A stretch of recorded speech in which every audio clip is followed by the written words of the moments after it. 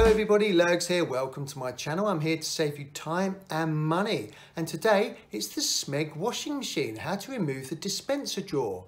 This is so you can give it a really good clean, because you don't want all the gunk and gunge which builds up in the dispenser drawer going down and getting on your clothes when you're doing a wash. Right, let's get cracking. Now what you're going to need today is you're going to need your wife's toothbrush.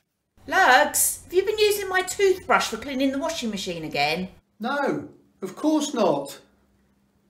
And you're also going to need a hot soapy wet cloth. Before we get started, there's a link above now about how to install a new washing machine. This is the Smeg washing machine here, and this is an integrated washing machine. So the dispenser drawer is on the top left hand corner. Just pull it out until it reaches a point where it won't go any further. And then what you do is you push this blue button down, which releases the clip, and then that releases the dispenser/detergent drawer. Now what you want to do is you want to put it in the sink and give it a good wash. Now this level indicator here does actually remove. That gives you better access to give it a really good clean.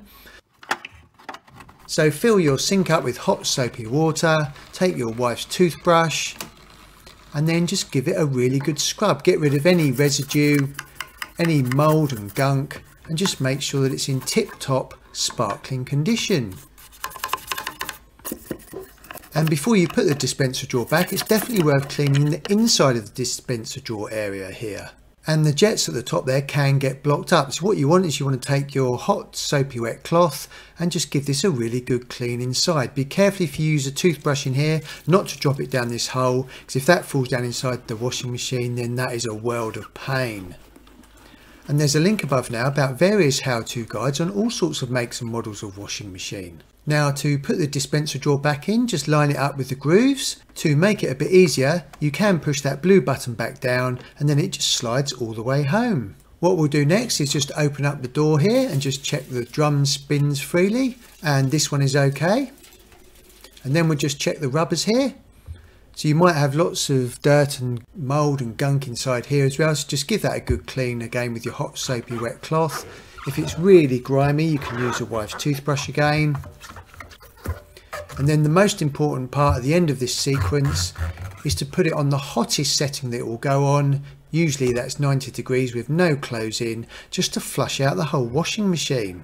And there's a link above now about what to do if your washing machine is not draining water. After you've done that wash cycle, remember to put your wife's toothbrush back and hope she doesn't notice. And then it's time for a lovely cup of tea.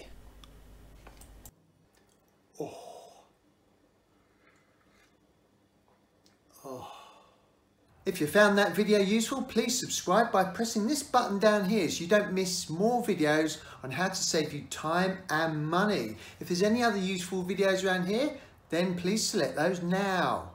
Thank you for visiting my channel everyone, I really appreciate it.